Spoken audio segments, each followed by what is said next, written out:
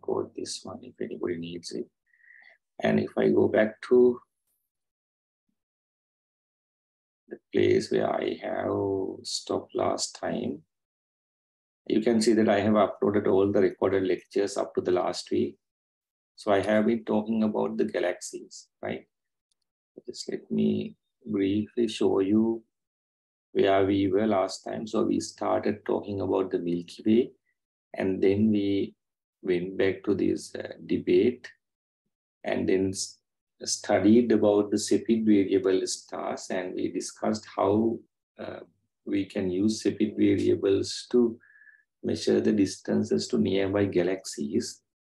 And then we have, the Hubble has used that particular method to measure the distances to nearby nebulas, and it was him that figured out that the first galaxy outside our Milky Way, which is the Andromeda galaxy, and also he measured the distance to that particular galaxy using this method. And after that, we tried to, understand a little bit more about our Milky Way and how people tried to map the Milky Way and this importance of RR Lyra stars to map the Milky Way, those kind of things. And again, this period luminosity relationship for RR Lyra stars. Right, and then we discuss about the structure of the Milky Way a little bit, and then motion of stars, those kind of stuff. And then at the end, we started talking about the dark matter of galaxies, right? So that's where I guess we were last time. And then there are some important parameters normally we used to look at when we are studying about the galaxies. And one such important parameter is mass to light ratio. So that is, if you take an example for stars like Sun, the mass to light ratio is 1, according to our definition. Definition is that ratio of its mass in the units of the solar masses to its light output, which is in terms of sun's luminosity. So if you consider the sun, the mass to light ratio will be 1, right? Mostly we use this particular measurement to look at galaxies, right? Not stars. When you look at galaxies in this way, we actually used to measure the mass to light ratio for galaxies. And when you have galaxies with some star formation is still going on, their mass to light ratio is typically between 1 and 10. And then if you take about galaxies with mostly older stellar population, for example, for elliptical galaxies, we have some, the stellar population is a little bit older, and your mass to light ratio will be around 10 to 20. However, if you take the dark matter into account, in galaxies, these mass to light ratios can be as high as 100. So what the idea is, if you are given the values of mass to light ratio, you should be able to get an idea about the type of galaxy that you are looking at and some of these properties, right? And I have mentioned the different differences of different types of galaxies, basically spirals, ellipticals, and regular galaxies.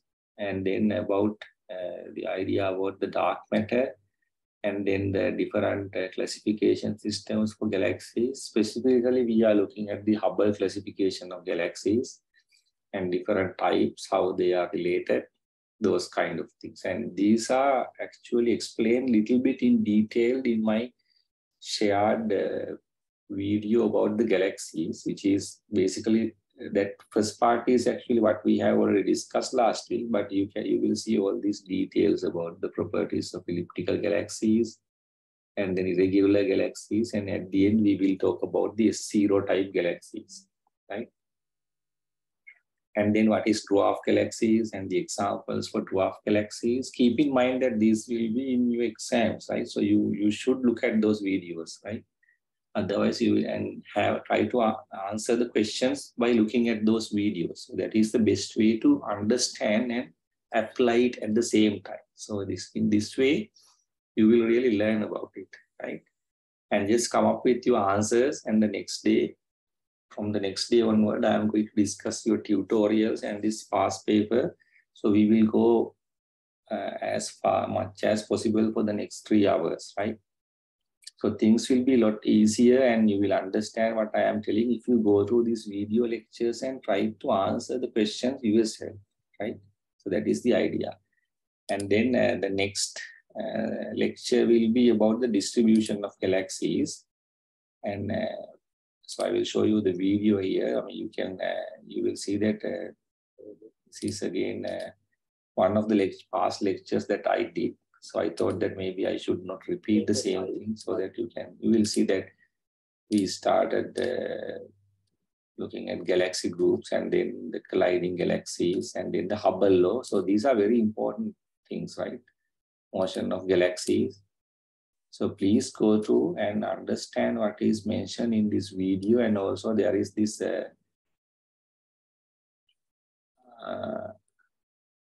chapter 19 document as well as a PDF, which is the lecture slide. So you can combine that with the video. Basically, you can see that it's the same video. So I have started talking about the Hubble law, expansion of the universe, and different ways that we can understand the expansion, and then Hubble constant, and there are examples for applying Hubble law and what is look back time, those kind of things, and measuring the distances using the redshift, how we do that, and early type galaxies, and how star formation change with redshift dependence. So all these are things I explained in the video that I have shared, right? So make sure that you go through and look at that video so that you will get a better idea, right? How galaxies are distributed in the space. And then one of the most important principles, which is the cosmological principle, which gives you an idea about, you cannot talk anything about the cosmology without, having a little bit knowledge about the cosmological principle. And then what is the local group and neighboring group of galaxy clusters, those kind of things. And then here is the map of the large scale structure of the universe, which includes, galaxy and especially galaxy clusters. There are a lot of details, so make sure that you go to the lecture note plus the video with that, right? And then the last lecture for you will be about the Big Bang theory, where we discuss how the universe, so this is that particular video, if you need to look at very briefly. This one right here. It's basically about the Big Bang theory. And so I basically explained the cosmology, how the universe started and how it changed with its expansion of the universe, how did it began. So this is Big Bang and the Hubble time. So there are a lot of equations. Now some equations are there, and these parameters and things are very important. So everything is explained in the video, so you can just go back and look at it, right? And the other thing is, so I have shared separate small YouTube videos that you just need to get some idea about the general relativity. We have discussed that before as well. So that will be the last lecture. So make sure that you go through these lecture notes and also through the video to get a better understanding. And after that, what you have to do is go to this problem set 2. And I assume that problem set 1 you have already completed. So I have uploaded an answer guide today for the problem set 1.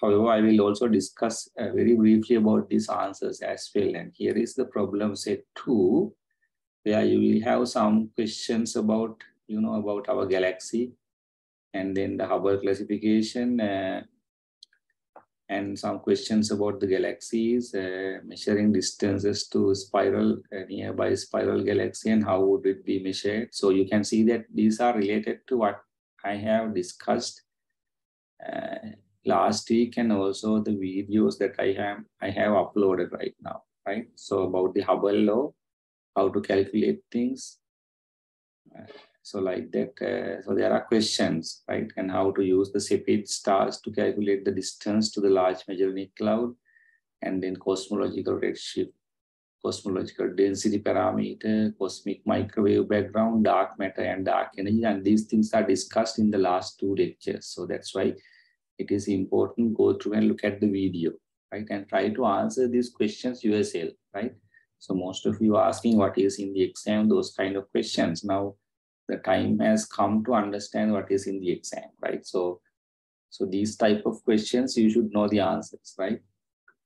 That doesn't mean that you will get the same questions, but the content that we are discussing and the outcome that I expect from you at the end of the lecture series are kind of, summarized in all these problems. So basically you should get that idea. And apart from that, some of you asked about the past paper. So I have uploaded the part B of the past paper. And for the, actually there are two sections of the exam paper. The first section is an MCQ paper, which consists of 20 to 25 MCQ questions. So I can't remember the exact number, but the questions will be pretty much how it looks like the two in-class examinations that you will, one you already had, and I guess the other one you will have it on tomorrow, right? So that will be pretty much your part of final exam. Part A will be an MCQ question paper like that. And then there is this part B, you have 3 questions, structured questions, and you have to answer 2 questions out of that. So you will get 1 hour and 20 minutes for this one, and 40 minutes for the MCQ part. And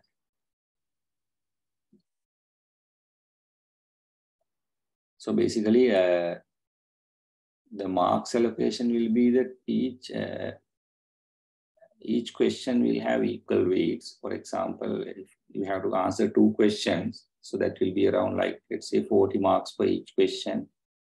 So there will be 80 marks from this section, and for the 20 MCQs you will have in part A, you will get another 40 marks, like roughly 1/3 of the marks will go into MCQ question paper. And here are some sample, you can get an idea what kind of things that you should know, right? So there will be nothing new that you have not studied in the class. So there will be everything that I will be asking will be based on what I have taught in the class, and this is what I expect from you at the end, right? So the first question, there are 3 parts. You can see that the questions seems to be a little bit longer, but you have 40 minutes for each of these questions. So you just need to answer 2 questions, right? So the first question is based on the different coordinate systems, and then about the orbital motions of the planets and those kind of things.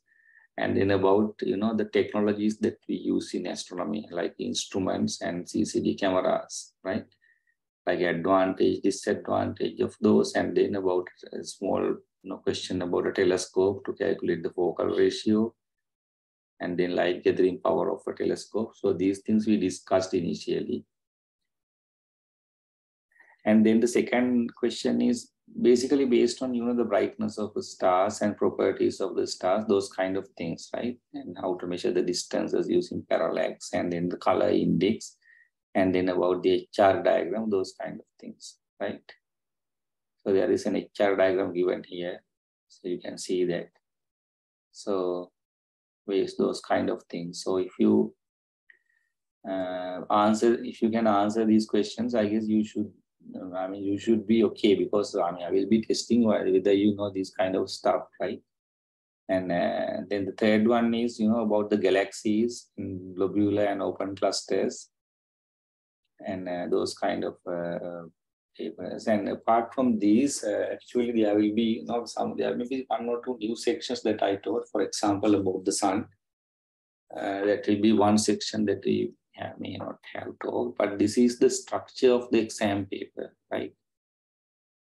And so try to answer these questions, and I will highly recommend that you go through first, especially this question number 3 as the first one, because to answer the question number 3, you will have to look at those 2 videos, the 3 videos that actually I have uploaded, and then you will find how to answer the questions and those lectures, right? So try to answer this question and get an idea about what we have discussed here. So if you can look at the video and try to answer this question. In that way, you will learn yourself, and if time permits, we will discuss it, right? So otherwise, you have to do it your own, right? So, but you can get the idea, right? So the basically outcome is that you watch the video and try to understand, and then read the questions. And for the, so one of you asking, do we have an MCQ paper for the ICE2 exam? Yes. For the ICE2 exam, I have mentioned that repeatedly. So you will have a MCQ paper, which is the structure or the format of the paper is very similar to what you got for the ICE1 exam. So the only thing is the content is now different, because the first one we talked, something up to the stars. Now the second one begins the stars, and it's completely about, the different properties of the stars, magnitudes and HR diagrams, those kind of stuff that we talk until the last day about the stellar motion, right? So that's the content of the second ICE exam. And then for the third section is about the galaxies and this distribution of galaxies, Hubble law, and then cosmological principles, and then also about the Big Bang. So that part is what I have here in this question number 3, right? So that's why I ask you to please go through those lecture notes and try to answer this question in question number 3, right? So make sure that I assume that all of you will go through it and try to answer these questions, right? And also for the part B. So if I feel that I should have some other more questions, then I will maybe, discuss few other example questions in the coming classes as well, right? So my aim today was to explain this structure for you, and just to give you a very, brief idea about the lecture notes that I have uploaded for the final few lectures, so that you will get kind of a summary from me, and then look at those videos to get the idea in detail. And if you go through those videos and the lectures, then you should be able to, answer this question, right? If you have doubts and some kind of thing, then we can clear it up during the lectures. So that's how it works. Now, if you don't do it yourself, then you will not have any questions. And also you will not understand anything what I am, telling, right? So that's the idea. Right, so that's what I need to explain today. So that's why I told you that I will only take half an hour from you today. And let me see if it is possible, then the next lecture I will try to do on tomorrow night or Friday. So let's see tomorrow night. So we plan an observation session here at night. So if that doesn't work, then I may have a lecture. I will update you about it in the evening, right? So we prepared for like another 2 or 3 sessions during this week, right? To finish up your lectures. So once again, make sure that you go through the lecture notes, the videos that I have uploaded. Do not do not just discard those videos because I haven't done it. You will surely have questions from those, right? The only is that the teaching method is now different. You are going through the videos and look at it, and I am answering and discussing the questions regarding that I included on those videos with you in the class, right? So that's how it works. This way, if you didn't look at the video and refer the note, then you will not understand it, or you don't know how to answer the question as well. Right, so that's it from my side for today. Anybody have any questions here? There was one question about the ICE exam, so I guess I have answered for that. Anybody have any questions other than that?